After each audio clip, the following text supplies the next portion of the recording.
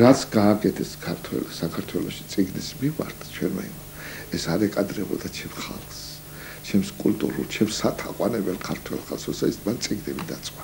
არ ეკადრებოდა. დიდი ძალიან ეს პოლიტიკოსებმა გადააცდინეს შკვაზე.